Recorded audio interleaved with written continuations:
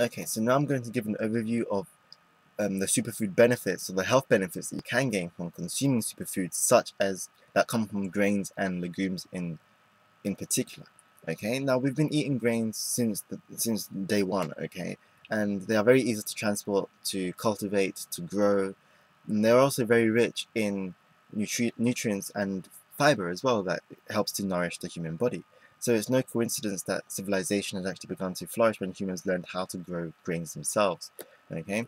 Now, with regards to legumes, they include any kind of peanuts, lentils, dry beans, and peas. And the good thing about them is that they are very high in protein, fiber, and they're usually very high in phytochemicals and antioxidants that helps to provide a very good substitute for red meat. So if you're looking to become a vegetarian, or you are a vegetarian looking to add some vegetables to your diet that are very high in nutrition, then you're looking at certain legumes that I've just mentioned, and I will be covering all of those legumes and those grains so that you can add them as part of a superfood's diet, right?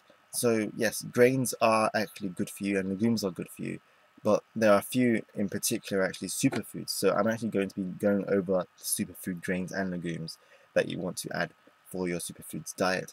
But with regards to them in particular, most grains and most legumes do help to keep your heart healthy. They help to stabilize your blood sugar levels. They also help to reduce your risk of cancer. And because of the high fiber content, they also help to heal and support your digestive system.